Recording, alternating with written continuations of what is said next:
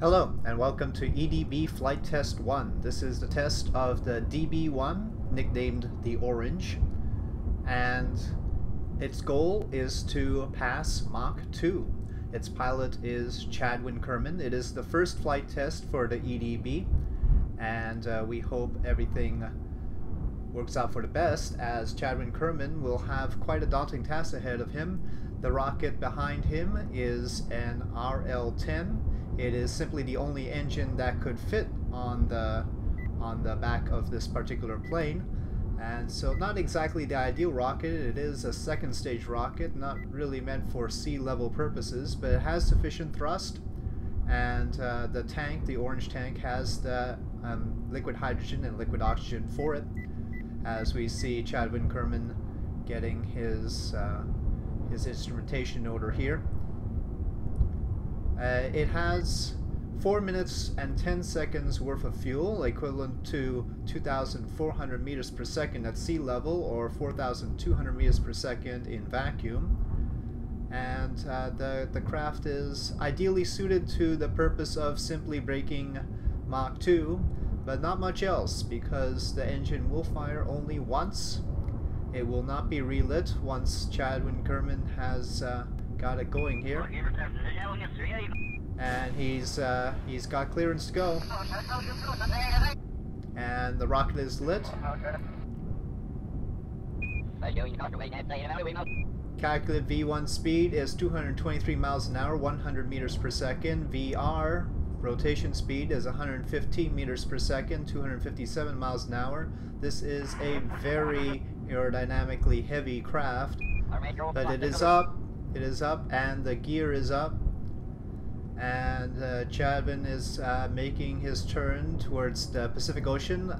This craft is of course taking off from Vandenberg Air Force Base, Vandenberg being the chosen site for the EDB's flight tests, and simply because of course Edwards Air Force Base was not available at this point. So here we see the in-cockpit view as Chadwin Kerman gains altitude. Needs to do that fairly quickly because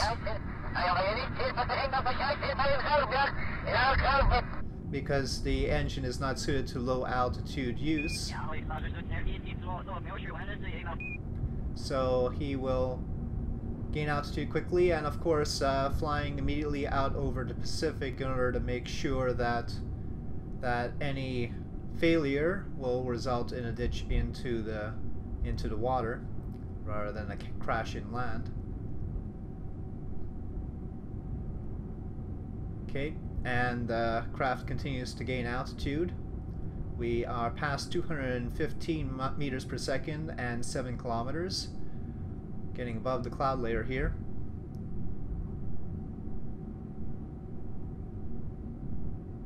This is the very first aircraft for the EDB, the DB-1 it is called. It was decided not to go with the X designations for the experimental aircraft and going with the DB designations instead.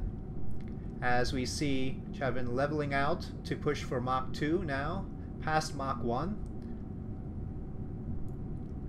Altitude above 10 kilometers, 12 kilometers now.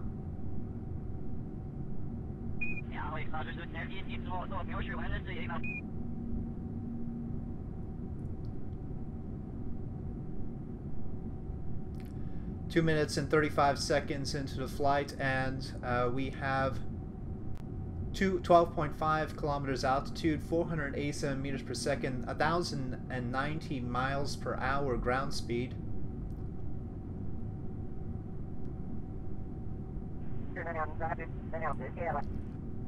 Approaching Mach 2 now.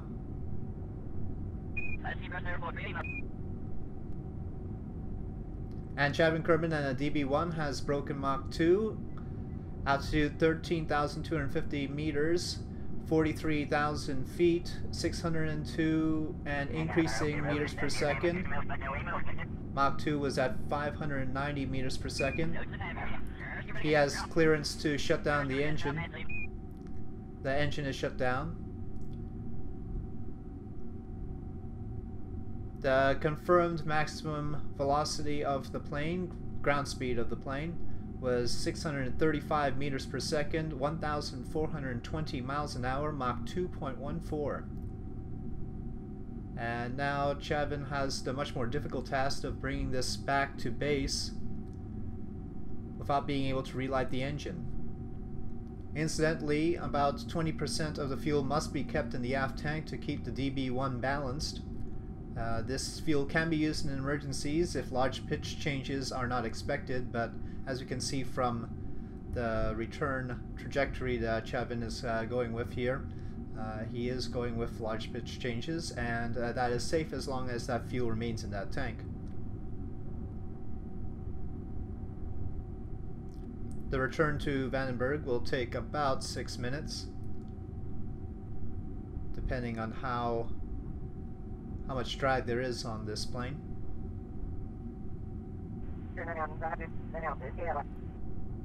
Communication a bit garbled here. Descending through 30,000 feet, 10 kilometers, and eventually below the cloud layer. The cloud layer is about 8,500 meters, or about 27,000 feet, 26,000 feet. Chavin reports a little bit of difficulty controlling the vehicle without any thrust, but it seems like he's got it all right.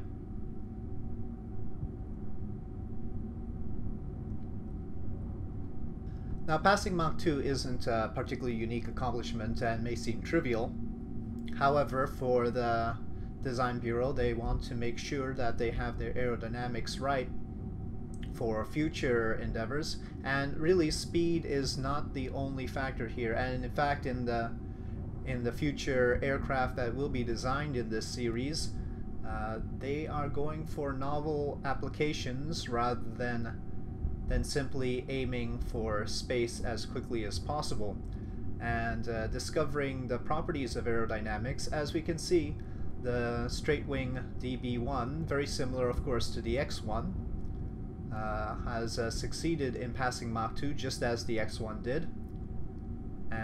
Different engine, different structure altogether, but very heartening to see the aerodynamics working out quite well here.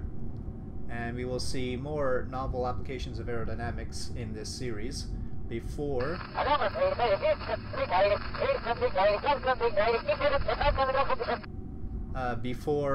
there is any attempt to make any SSTO or orbital spacecraft. But that is certainly a goal, and once we have our aerodynamics straight, we hope that will be the case. Part of the impetus for this flight testing is of course the Hyperion shuttle, which was so badly off course on re-entry that EDB decided that perhaps a little bit more experimentation would be advisable, and I think we can all agree with that.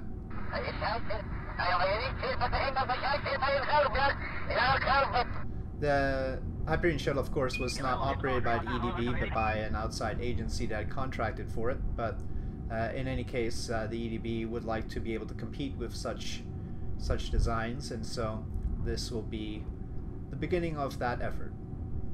And so far, Chad Kerman has done an excellent job making his approach to Vandenberg, and the runway is at a 45-degree heading, and so really the runway is misnumbered, should be a 4 instead of a 9 here. And so currently still over the Pacific coast. Over the Pacific coast of California, Chapman Kerman making his way back to Vandenberg Air Force Base.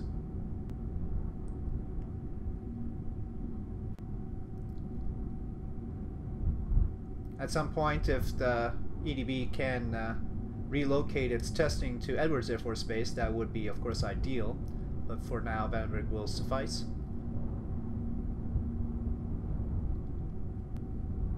Operating in California, of course, is very convenient because the West Coast is prolific with aircraft manufacturers and a lot of expertise in aerospace engineering on this side of the country.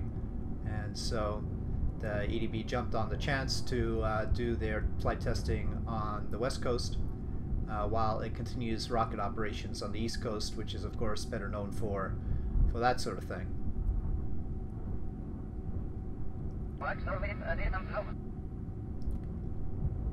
Okay.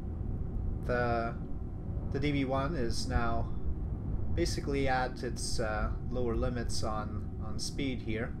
We recall that the rotation speed was 115 meters per second, and it is below that right now, though still safely above its stall speed. Its takeoff speed is quite high, even for a fighter like the F-104 with a tiny airfoil. The DB-1 has much more substantial airfoil, so it's somewhat surprising that it takes so much velocity in order to get it off the runway.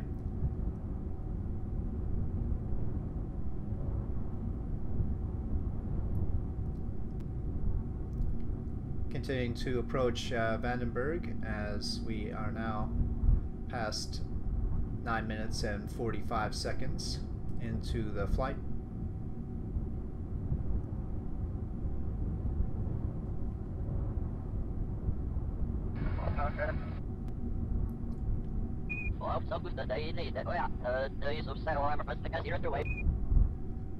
Continuous communication between the DB-1 and mission control, of course.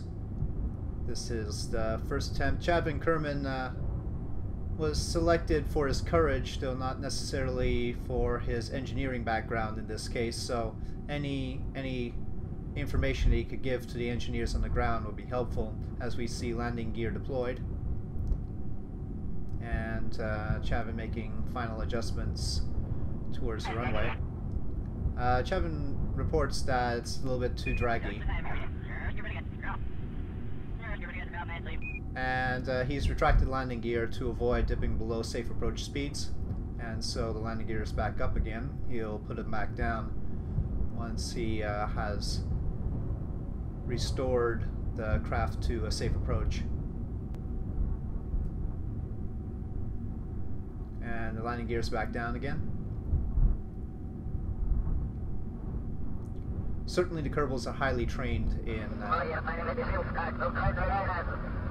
piloting aircraft, even if they don't have the engineering background to diagnose issues with the aircraft. They have not only the courage but the competency to make complete flights and test these aircraft appropriately, as we see Chad Kerman making his approach to the runway.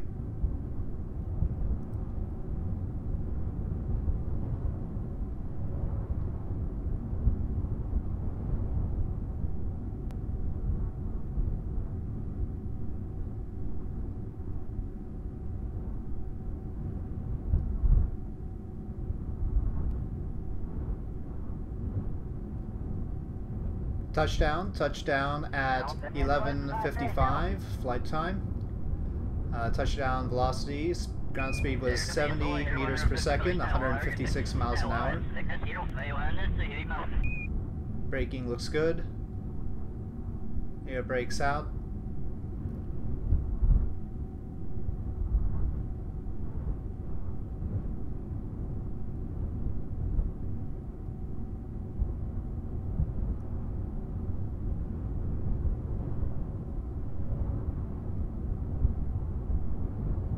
And the craft is at rest. The craft is at rest 12 minutes, 30 seconds into the flight, and we assume Chavin will want to step out and take a few moments for the photographers. Thank you for watching this flight test of the DB-1, and we hope you'll join us for future flight tests in the EDB Aerospace division. And with that, this is the EDB signing off.